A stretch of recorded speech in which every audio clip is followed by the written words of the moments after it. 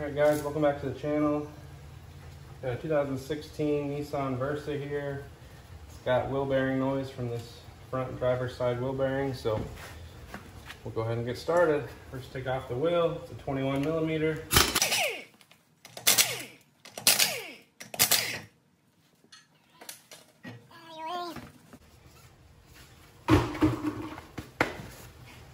then we're going to want to get this cotter pin out of here.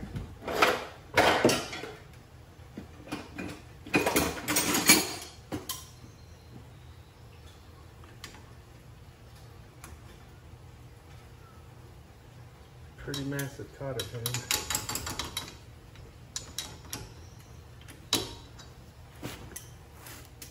And I believe this is going to be a 30 millimeter axle nut. Let me go ahead and show you what it's doing though. I don't know if you can, I guess I should have showed you when the wheel was still on, but this thing was crazy loose.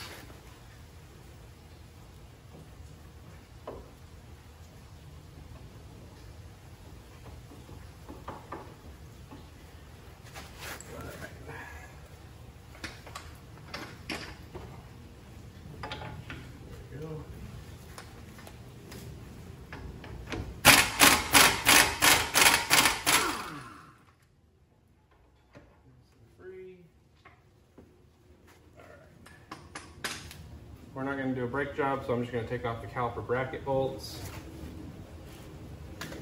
Go get some hanging apparatus.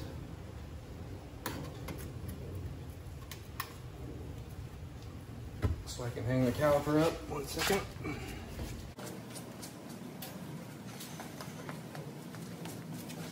These are pretty handy to have so that you can take your caliper off without having to worry about letting it hang by the brake line, because that is a no-go. Let's see if it's the same size. Looks like it's going to be a 19.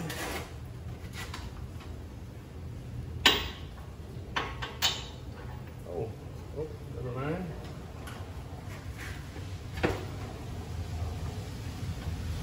$17 it is. Alright, first I'm going to break it loose with the breaker bar.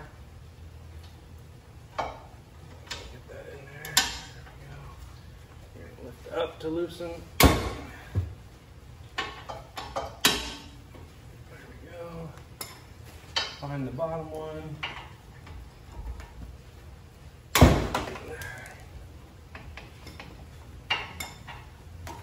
Alright, they're loose. I'll show you which ones those are. So it's this top one and this bottom one. Hopefully you can see that.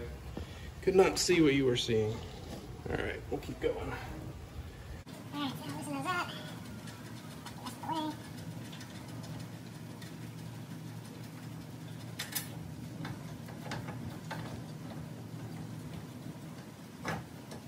Alright, what I'm gonna do, use my 3/8 ratchet, make this a little faster. Oops, helping those on that way. Amateur hour today. Alright, action's loosening. Fingers spin it out.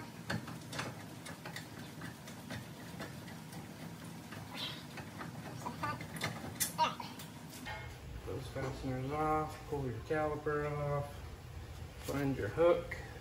Like I said, I like to suspend these from the coil spring if possible. Looks like that fit in there nicely. Get it out of your way, remove your rotor. So I don't know if you can see that. I think you should be able to see it. Let me get you closer. And let me tilt you down. All right, so I'm gonna get you in here closer. Hopefully you can see, maybe even hear the movement. It's raining right now, so I'm not sure what you'll see or hear, but it's a little hard to see on video, I can admit, but there is some play here that should not be here. And when you're driving down the road, you can sway the car back and forth and the sound goes away when you sway one way and gets louder when you sway the car the other way, and that's very typical of a front wheel bearing going bad. So we'll go ahead and continue here. I'm going to take these top two fasteners off, lower ball joint, hit with a hammer and a pry bar to get that loosened up, and then the spindle is out. Oh, and of course the tie rod end on this side, right over here. And then you're going to want to make sure you get your ABS speed sensor unhooked as well. So I'll do that real quick, and then we will resume. Go from there. See if I can get you guys set back up. Okay. All right.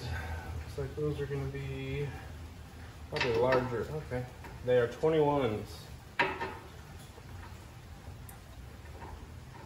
21s on both sides. Let me get my long wrenches. So I'm going to use the impact. It is my tool of choice for most suspension work. Break those out of your way. And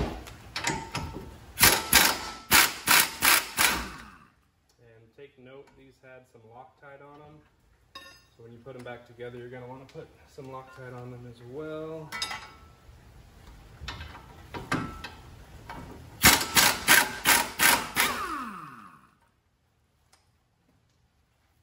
Alright, before we pull those out, I'm going to want to get these other fasteners loose. So looks like a 14. Bingo. So tie rod end is a 14mm. Now before we take that all the way off, I'm going to, instead of just beat on the knuckle with a hammer, I'm going to see if hitting on the top side of the nut with the air hammer is a quicker process. Oh, and what do you know? It's out. So that was successful. Screw the nut off the rest of the way. There you can see your tie rod end is loose. All right. And then it's a 10mm for the ABS sensor. Let me get my set of sockets out. My tin off.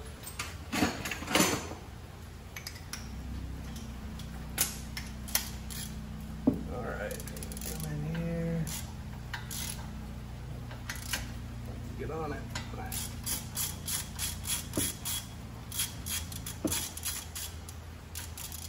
All right. Get that loosened up. And if your car is rusty or very old, sometimes these are tricky to come out, but this car's a 2016, so not very old, pretty easy to pull that out, it just slips out. So the last thing we have to do is get this ball joint fastener loose, which I would imagine is probably also a 14. That's usually how it goes. Let's see. Yep, let's see what the other side.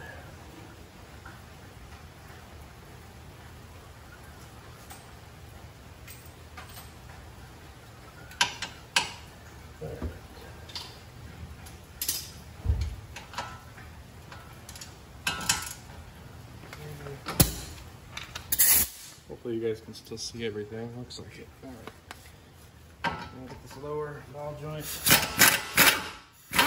fastener loose.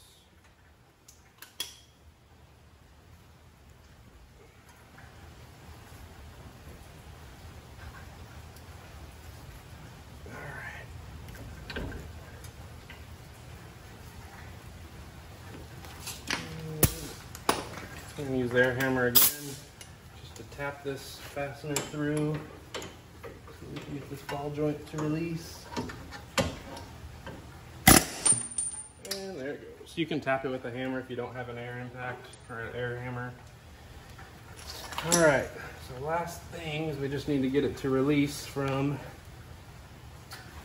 the lower ball joint. So sometimes you can hit it with a hammer. Sometimes you can get a pry bar on it. We'll go ahead and take these fasteners loose. For the sake of time, pull that out.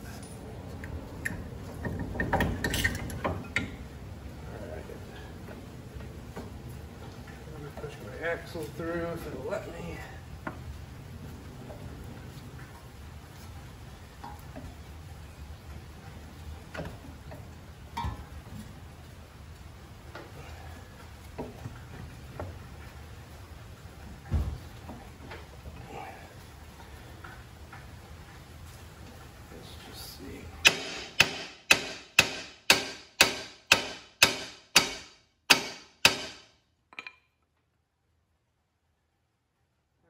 Didn't want to give. Let me try that method real fast. Just put a little bit of penetrating oil where the ball joint comes up through. Well, if there's anything left in here. And then it's split on the back side. So if you put in a screwdriver or a pry bar and try and open that up a little bit, a lot of the times it'll let go that way as well. So that's what I'm going to try.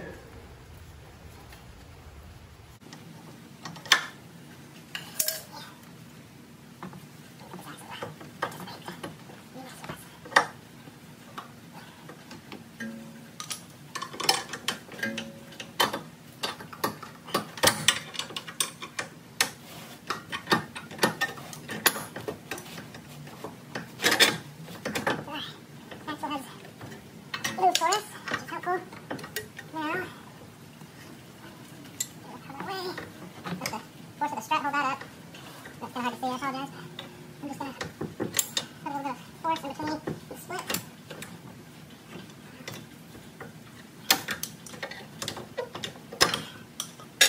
At this point, you might let loose.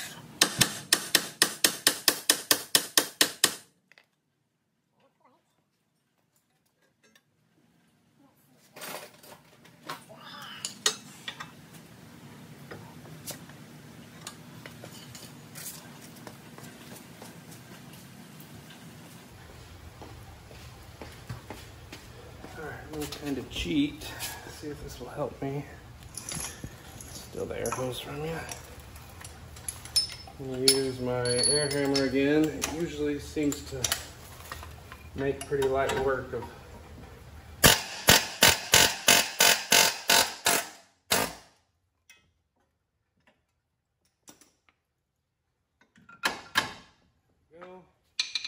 So as you can see, let me give you a little bit of detail. So this has a notch here in the center, and my air hammer has, that lines up with it. So a little bit of air hammering that just pushed it right on out. All right, so here I've just got 2 pieces of 4x4 and an appropriate socket that fits perfectly on the back of this hub. So we're trying to press the hub out at this point so that we can take out the snap ring on the front and press out the bearing. You can use a slide hammer and a hub puller to pull this off when it's still on the car. This is just another easy way that just about anybody can do. So I'm showing you how to do that. Essentially, find a size that fits just on the hub, and you just give it quite a few hard whacks with the hammer. You can see it already started moving, and you just kind of keep going. Reposition it, make sure everything's solid. Do this a few more times, it should pop out. Oh, there we go. As you can see, the hub has now released. All right, so we're gonna have to remove that inner race of the bearing off of this hub. That's pretty typical, actually, what these do. So you can use heat on the race. It'll swell up, and sometimes you can get it off that way. And then you can also use a grinder. Try not to actually nick the hub itself, just get close. Then you can use a hammer and a chisel or an air chisel like I usually do, and then it'll split and spin off. So now I'll go get set up in the, I'm not sure if I want to use my press yet or not, or just a rental tool anybody can get from O'Reilly's, just to show how easy it is. But you can see here there's a snap ring right here on this outer edge. We'll have to get that out. We'll clean it up just a bit so the bearing will have an easier time pressing out. Go from there. I'll get you guys back on when I'm set up. All right, so now essentially what I've done is I've got it set up on the press. I've got a little bearing and seal press kit. You've got these different pucks that you find the one that fits the bearing perfectly. the right size. And then I've basically just got a large socket sitting on top of that just to take up room so you don't have to pump forever. Just makes it a little quicker and less time consuming. And then essentially once you've got it set up, you just want to make sure that it's completely level and flat. And then you just pump it and press the bearing out. You can see it start to move.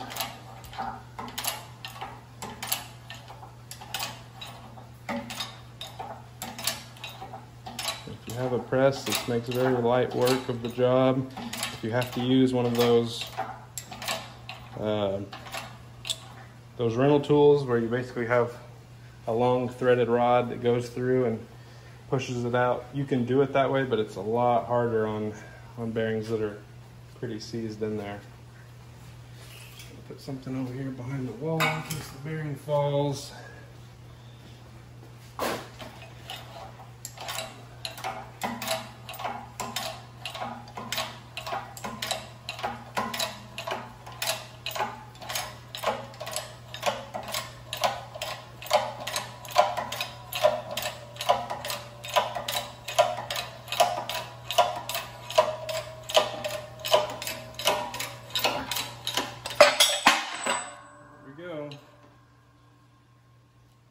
There's our bad bearing. Okay, now we'll get set up to press the new one in, and then we'll go from there. All right, so something I forgot to mention. I mean, I did mention it, but I didn't show it on camera. If you can see in here, there's a groove right in the top of, there you go, now the camera focus. There's a groove right in the top of that, and that's the direction the bearing presses out. You want to make sure you pop that snap ring out. And I just used a simple set of needle nose pliers, just went under the snap ring and kind of worked its way out. Pretty simple, pretty easy, self-explanatory. So now, what I like to do is I like to spray some WD-40 or penetrating oil inside the bore of the bearing, and just kind of use some emery cloth or light sandpaper just to clean out the bore. Make sure there's no burrs. Get it nice and smooth.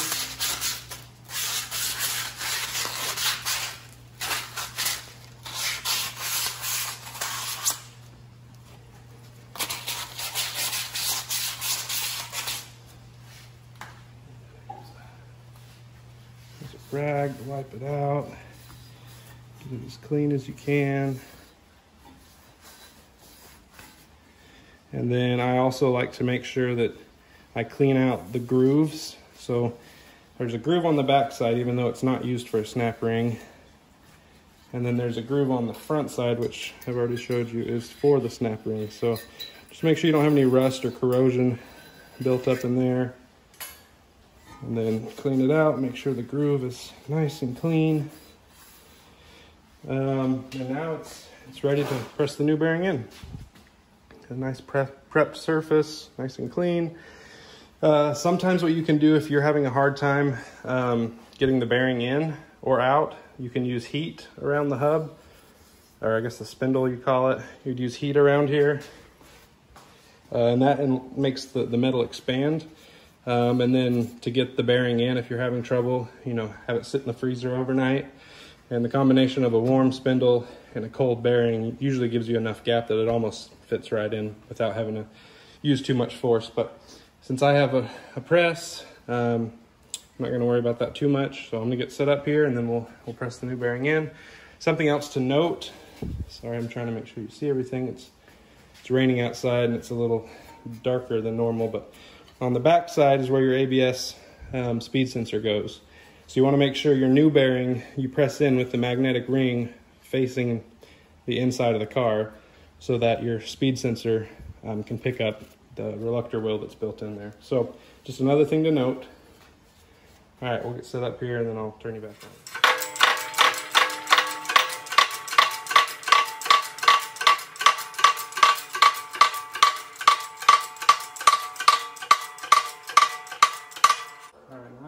Situated, it's not perfectly straight on there, and this tool needs to be just perfect so that it goes into the bore.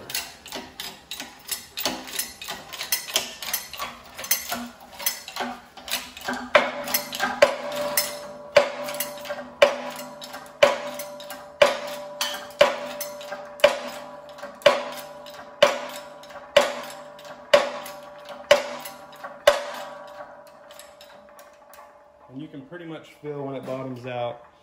It just doesn't go anymore, and you don't want to put too much more pressure because this is a 20-ton press.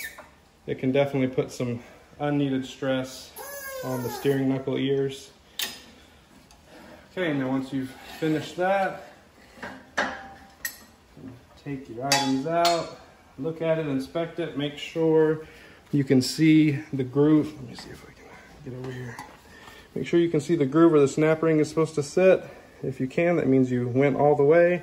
Then on the other side, as you can see, we've got the magnetic tone ring, essentially, I guess pickup, and that's how it's supposed to be installed. We'll flip it back around, we'll put our snap ring back in, and reverse of removal, we'll put it all back together.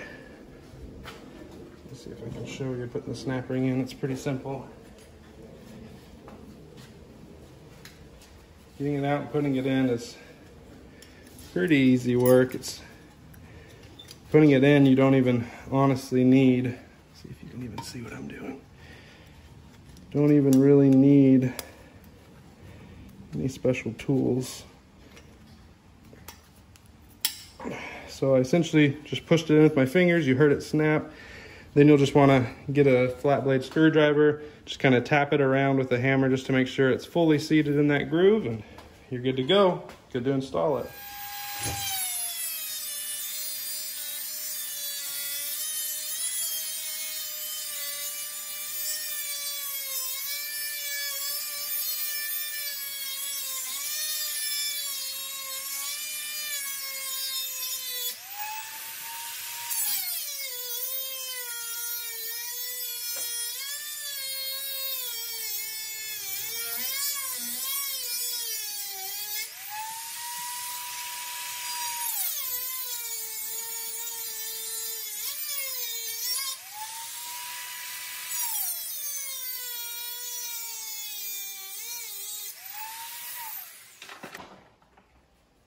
Sometimes that's all you need. Get my chisel back out.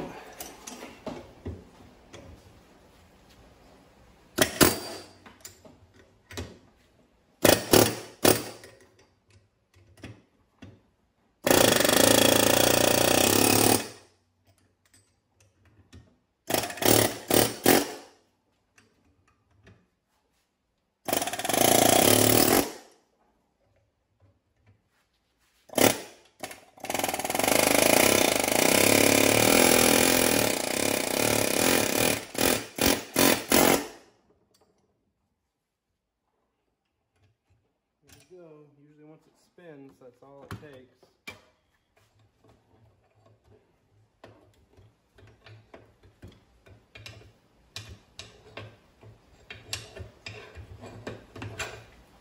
All right, so that's all you do, and then I do the same thing with the hub as I did with the inside of the bearing bore. You get some WD-40 and some emery cloth or light sandpaper, clean it off, make sure there's no scuffs or scratches, or if you can fill any indentations, or if it's not completely straight all the way across, then you need to replace your hub. So I'll go ahead and clean that off.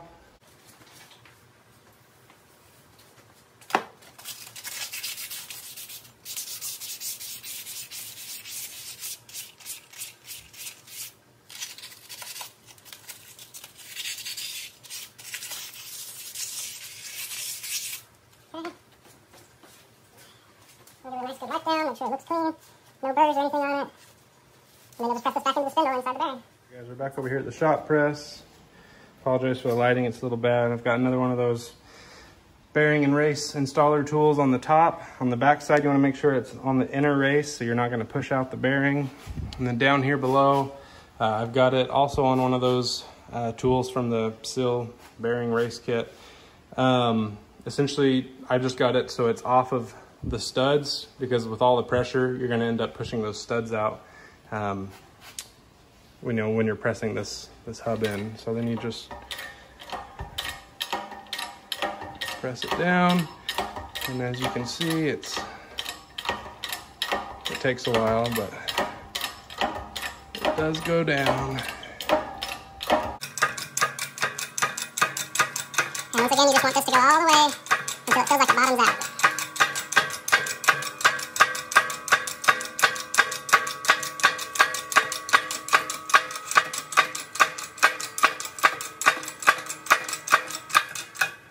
There we go. It feels like it's not moving anymore. Let's go ahead and open our press back up, release it, and she's all ready to be back installed in the vehicle. Put this back up, take our tools off. All right, that's what she looks like, finished product. Got your hub bearing installed, hub on the actual spindle, and then it feels nice and tight. There's no play in the bearing. It's a little bit difficult to move, but not too much resistance. And that's how you install the bearing. So now let's go put it back on the car. All right, we're back at the car, and as I've said many times before, installation is just reverse of removal. So we'll go ahead and put this back on our little ball joint.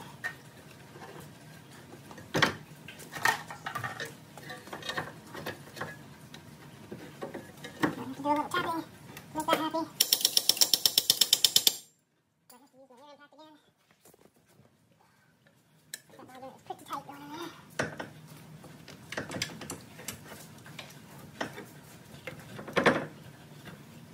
I'll spread it apart just a bit.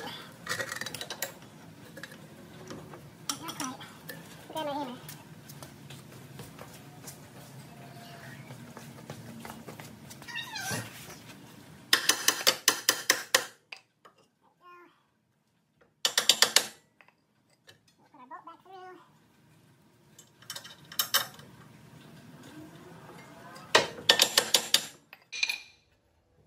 Sometimes you have to kind of go up and down with that ball joint stud, because it has a little divot cut into it for this bolt to slide through, and if you go too far up, it doesn't slide through. If you go not up far enough, then obviously it's not going to go either. So now the other tricky part of this, getting the axle shaft back into the hub.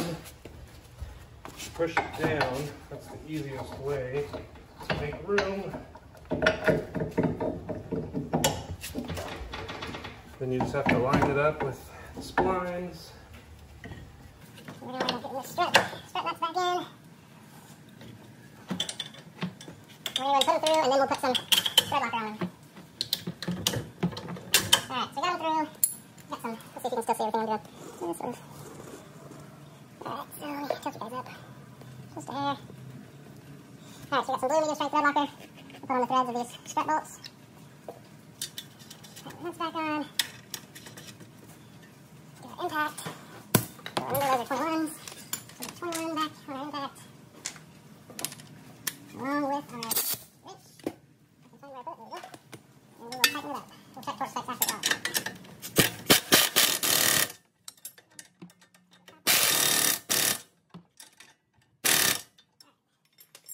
Put our ABS speed sensor back in, make sure there's no dust or debris on it. Slide it back in its bore. Put the 10mm bolt back in it, tighten that down. Alright guys, I finished up the rest of this job. I apologize, I ran out of storage on my camera. Essentially the last things I did was tighten up the ABS speed sensor bolt, the tie rod end bolt, lower ball joint fastener, axle nut if I didn't do that already on the video, and put the wheel back on and test drive it. So this customer's ready to get back on the road. Hope you enjoyed the video. Hope you enjoyed the video. If you did, please like, share, and subscribe. Give me any comments of ways I can improve or what else you'd like to see. It's a wet, humid day here in Texas, and I'm ready to be back in the house. So hope you guys have a good week. Have a good Memorial Day. Take care.